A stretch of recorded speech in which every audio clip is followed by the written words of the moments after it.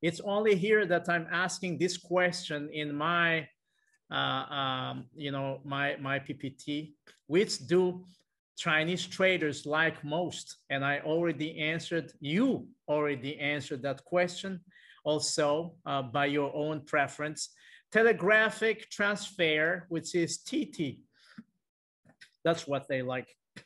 Many companies in China prefer those, and I'll give you the reasons with this sign of, business application. That's where we are now. Okay, let's start with business procedures. Bank receives the telegraph of remittance instruction sent by the foreign remitting bank. We already talked about that. After checking that the above instruction telegraph is correct and receiving the remittance, the bank will pay the remittance to the payee and they will contact local branches to conduct this business, and they will be reached by the bank staff. I mean, the person who is going to be the beneficiary of this. What we need to know next is, apart from what we've been explaining, is, the transactional steps, which is relating to identification, which is seemingly simple, but very, very important because a lot of problems are, happening here. The beneficiary name. Let's say company, my company, let's say my company, for example, that's what I know most. It's named, do I forget its name? Wuhan Education Consulting Co. Wuhan Education Consulting Co. Wuhan GPN Education Consulting Co. In fact, I do not really know the Chinese name, but it's Chinese, stuff like that. So it has Wuhan somewhere. That's my point. Okay, not just the company, but Wuhan.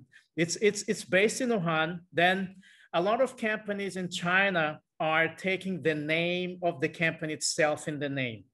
If the company is in Shanghai, there's Shanghai somewhere. If the company is in Wuhan, there's Wuhan somewhere. If it is here in Nanning, there's Nanning somewhere, basically. So foreigners, you are among them, for example. I mean, foreigners, but not necessarily making any mistakes. They leave out some of the names. They say like GPN, Education Consulting, and they think that Wuhan is just there, but it's not really important. If you do that, then you're not going to be effective in terms of payment, meaning that your payment will not reach the company. So what I mean is you have to be careful with the company name. The company name can also be long in China. In the US, for example, when you have HP, you don't have to write Hewlett-Packard, the full name, just write HP, okay? But for the company in China, you write, let's say, what should be written, Lenovo or Lianxiang? Lianxiang, then you have to write that in Pinyin. Then you have to know which one, okay? So if there is something missing, then if they do it by the book, which is the case most of the time, then your payment is getting held off somewhere for probably 3 weeks instead of 3 days or 3 hours. The beneficiary address is like that also. So there's something there. The name, if it's too long and it doesn't match what you have in your country, go to the other line somewhere, and then you have to complete it. Don't abbreviate, okay? Because it doesn't work for some companies in China. Like, okay, well, banks, for example, they wouldn't accept it. Bank account number, that's very clear. You have to really, really know what it is. Bank name, it's even in need of some branch or whatever sometimes, which is not on my list here, but you have to know which branch it is. You have to ask the local bank in there, the correspondent bank. SWIFT code. We talked about SWIFT code already, which is very, very important. The currency used. You have to specify that. Are you using RMB or are you using dollars or whatever? Getting money back, as I said just now, it might take 3 weeks. You know, you have to forget about, just like in other countries, I guess, you have to forget about the transaction fees if you get your money back, meaning that you lose money already. So you have to be careful with that. So use of shift, we do not really need to elaborate on that because I think unless somebody is new there, just coming, shift is a very important system used for security in this, and TT is basically using it. TT, telegraphic transfer, which is what we use in China, as we said. So the most common payment term requested by the Chinese supplier, as we said, is TT, and I will go to the diagram here right away because it's the same as the slide where I have so many words. Now, this is an important part. You have the customer, probably you, who is buying things from China. If I jump a little bit here, Chinese suppliers are almost always require 30% deposit. They call it deposit, but you can also call it a down payment, because a deposit basically is something that you can probably get back later for a certain reason. But, you know, down payment, you never get it back. And most of the time, a kind of advance payment to manufacturer, even though advance payment is it's a clear term that it's not going to be going back. But some people might call it a deposit, but you have to be clear on that term. So 30% is what you are paying before manufacturing is starting. And before that, make sure that you have signed a contract very nicely. And before the contract, as I said before, you have the, what is it? Pro forma. Well, probably I didn't say that before. Pro forma invoice, okay? Pro forma invoice is very important before signing a contract. And the contract is important before sending the 30% advance payment to a manufacturer. They need this because some suppliers are still paying money for some material somewhere. Then the manufacturer is starting work.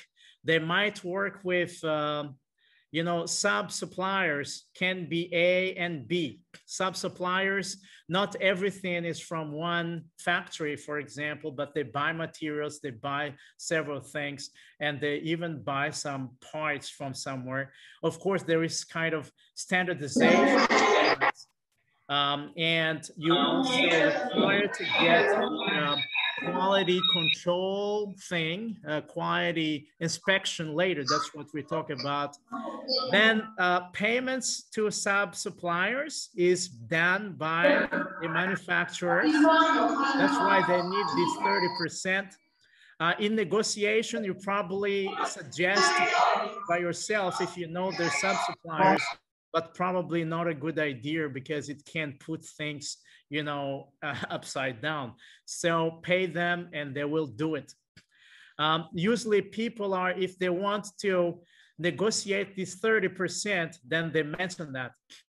Now, after this, there is a kind of delivery from the sub-supplier to the final manufacturing, the plants, and then delivery from this to this final manufacturing as well if they need more materials from somewhere. And then the final, before everything is really final, the manufacturing, this is the time when you need a kind of quality control inspection. You might hire a company in China or somewhere. If your company is big enough, you might even send somebody from your country to China, do the inspection if that's allowed, and then you get that inspection, you know, certificates or whatever. And then you pay for the final sum of the money, which is 70%. As you can see here, the final payment is before the shipment or export of the goods you've been paying. That's the first one, the first term. But the other terms, if you are lucky or know how to negotiate, is not going to be like that. And we'll see that very soon. So this payment, all payments here is before shipments, as you can see. All right. First 30%, second 70%. It becomes, 100%. And then you have the shipment, and the documents is going with that. The bill of lading, that's what I told you before, is sent to you by the supplier directly to you, or probably with the shipment. And then export get goods, the importer get goods. You can clear the goods with the bill of lading here. So that is one for, let's say, TT, for example, in practice. That's one term. That's one term, okay?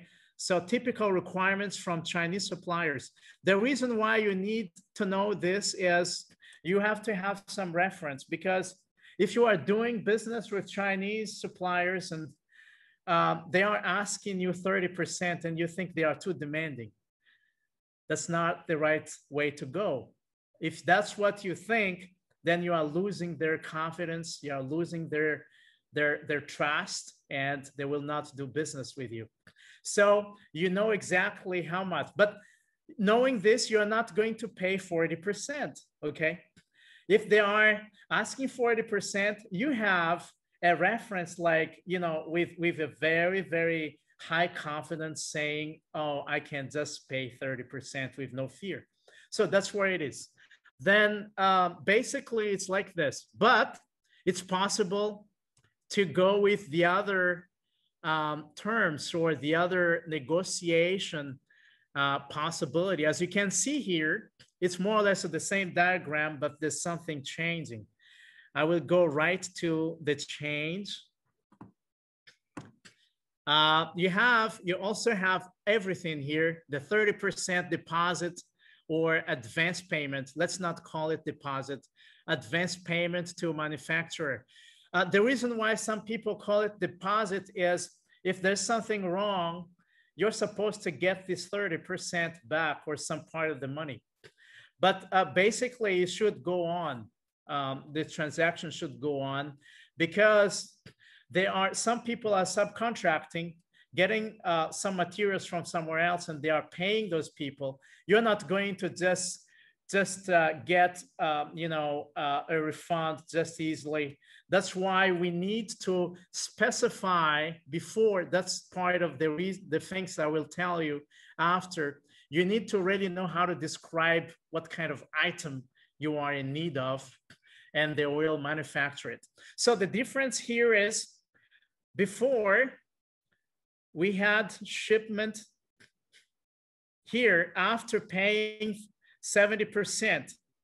But here, what do you see?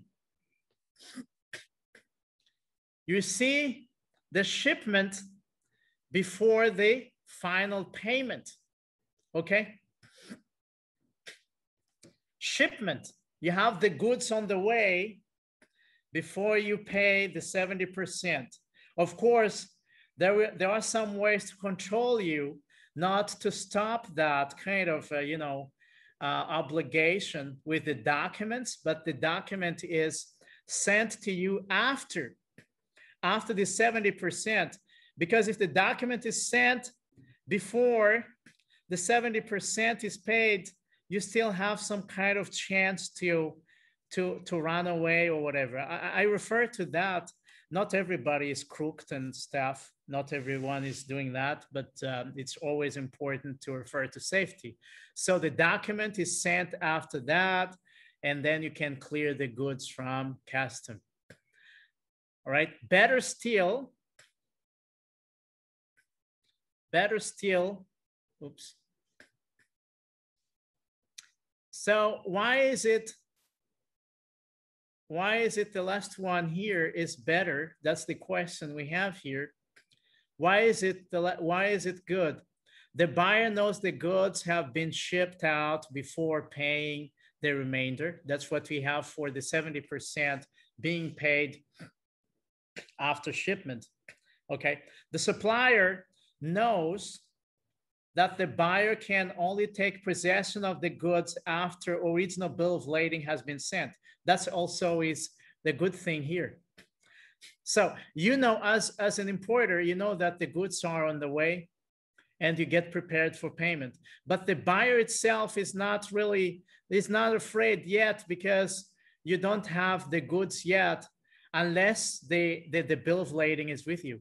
So it's still there somewhere. So both of you are excited and having some security level, even though not the same. Can you negotiate this term? If you insist on it from the very start, and if your suppliers are motivated to work with you by means of anything, probably yes. By means of anything I said, you have some kind of, relationship in China. Probably you have been here, visiting their plants. You have some companies that you know and they know too, or whatever. Or you are a big company are more trustworthy than small ones sometimes in business. Small ones can be closed tomorrow and you never see them. But big ones, it's a long process to get closed down. And the guarantee, some kind of security is not only for the company, but probably even given by the government and stuff like that. So that's, and contact the commercial department of your bank. Tell them that you need to wire, example, some certain amount of money, 25,000 to the company in China, and they will generally give you a form to fill out. So all these are included.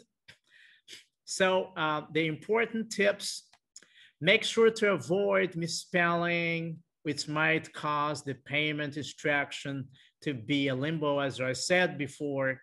You will need to write the company name in English, not in Chinese, but you have to be careful. Sometimes it is in Pinyin, not in English, okay?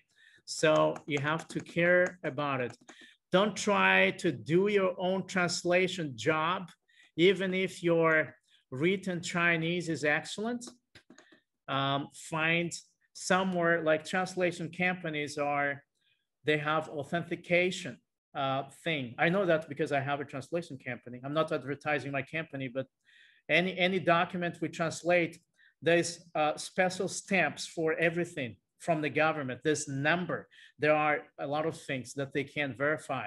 So if you just use any stamp, then at last it will be rejected. It has to match exactly the English name under what it is registered in the seller's bank records. If the company name is too long, keep writing in the address field. That's what I said before. Like, this can be an example: Guangdong Electronics Factory Co. Limited. Probably, as I said, if you compare this with let's say HP, just write HP. In China, names of people are short. Foreign names are very long. But when it comes to companies, name of companies are long. So when you are feeling something abroad, you might have a problem. But if this is the case, you can even go down here anywhere. Make sure that you have everything. Don't abbreviate, okay? Even co, if you write co, basically it's with, a dot after here. If you have that, write the dot, everything. So that's what you need to know. Just now.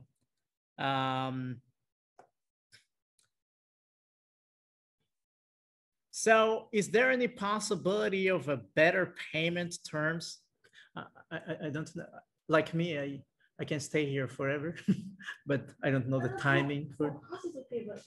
How about tomorrow? Because if you, I don't know if you have to make content tomorrow. Of course, it's still our program to this part. But anyway, I'm sorry, we are discussing the time because now it should be finished. But if you don't mind, I will finish this, and the case study, starting from the case study, we'll do that tomorrow. Okay, this will not take long. Okay, just 2 slides. Now, the question we have, is there any other possible or better payment terms under the TT in China? Because we talked about the 30% and 70%, and the 70% is paid before shipment. The other one is 30% and the 70%, but the 70% of balance is paid after shipment. Is there any other? That's the question. There are various ways you might be able to negotiate payment terms of some, all of them. The amount after the shipment is to be considered. That can be easier if, for the following, your company is well established and famous. Well, that's very logical. If you are Apple, Disney, as I said before, Lenovo or whatever. Well, Lenovo is in China, but foreign companies in your country, they Baidu it. I'm saying Baidu because we say Google. We Google it, they Baidu it, and it's found somewhere. If they don't know, find some ways to let them know. Okay, your company is famous. Why? Prove that in your negotiation by means of documentation, by means of reference to the website, by means of talking to people, giving a reference, like you can call this person and he will tell you about it. Or agency in China. Some agencies are a lot better knowing different companies in the world than a company. You include that agency, you pay a little fees, and that agency might help you, showing how the reputation of the company that you are having, that the agency is aware of, and like that. Second, you arrange financing for suppliers. As buyers, if you have relatively strong financial guarantees and you purchase more than $1 million a year, you can work with a company, the bank department, specializing in trade insurance solutions. Your supplier gets the cash when you need it, and your account is debited much later. So you arrange the financing of the suppliers. Even I talked about subcontractors before. You can even relate to that. Apart from what we're saying here, you can even talk about it like, I'm gonna pay for the materials, I'm gonna pay for this and that. But you can't, before you can do that, you have to know their process of manufacturing. So do research, ask people, ask some agency, and then you know what their problem is during their operations. And then you kind of give a suggestion to minimize their the budget needed for certain operation. And then you do that. That can help them decide on when you are paying for 70%, the last part. That's because some people, business persons, in 1 week, they can make triple the money. So it's not a problem if you pay a little percentage for a supplier somewhere, rather than giving up this opportunity to use your money for 1 week and you have to pay before delivery. That's the thing. So you calculate your advantage, and when it works, then you go with it. You just need to know how to communicate it. Next, you have a buying office in China. If you have a buying office in China, having a strong presence in the country, it helps because they can even sue you. Once they know that you have an office in China or whatever, then if you do something wrong, because trust basically is relating to whether somebody is going to cheat on you or not. So if you have an office in China, you cannot cheat, so they can accept different terms. Then because the legal aspect of the transaction is playing a role somewhere, there is security involved and stuff, then you can also tap on that. So if you don't have an office, probably you have a friend who is having an office or whatever. Everything can be used because in China, there is what we call guanxi. Relationship is important. If you have relationship with others in business, it's easier. If you have relationship with the supplier here and there, it's easy. So there are many types of relationship. You have to tap on that. You are a great negotiator is also important. Negotiation. You have to, you know, kind of do research here and there, and you know what is important for you, but is not very important for them. You ask them that, and in exchange for what is important for you, probably you get a nice deal. So those are in here. As you can see, if you are lucky, then you can pay 20% instead of 30% for the first payment, and then you pay 40% before shipment, okay? Because in that case, you can still use some money, you know, 10% from somewhere. And then the 40% is at the very last. That's the third payment. It's even after getting the goods, okay? After getting the goods, you even get the bill of lading, everything. But because you are a good negotiator, you get this deal. It's possible. So you refer to these free terms, and then you do business with China. So it's really, really, I haven't talked about everything. Tomorrow we have a lot of things to talk about. Please don't miss the opportunity if you can be online. So there are a lot of things, exciting things you can learn from doing business with Chinese. And the thing is, some people have prejudgment. Chinese suppliers are, you know, the guanxi thing is very important, as I said. Once you are dealing with them today, tomorrow, they trust you, okay? They trust you. They even can tell you in some items, they say, okay, this is a copy. This is the genuine product. So a copy here is like, you know, in the world, it's not like a fake product. It's a probably near to, let's say, I'm not even saying copy, but secondhand. Secondhand in China is like a brand new, okay? So if they say this is a secondhand, this is new, you never know. But they tell you this is a secondhand and this is their brand new one. Why they say that? Because you have already start doing business with them. So there is misconception like, you know, in China this and China that. If you know how to do business with them, it's really, really, and they take very small margin, very small margin. That's why the cheap things in China is not only because of cheap labor. It's because of small margin. They rely on many orders. That's what they like. In the US or somewhere, they rely on probably, you know, I don't need so many orders, but with one or two, I get a lot of money. That's what a lot of people do. It's not here in China.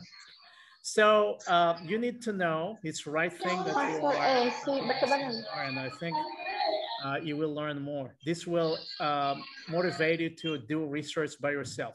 Tomorrow we start with a case study for this whole thing. I thank you very much for today. Let's check if we have some questions. Orange here. Yes, questions. Orange. Orange. This is not. Or can we have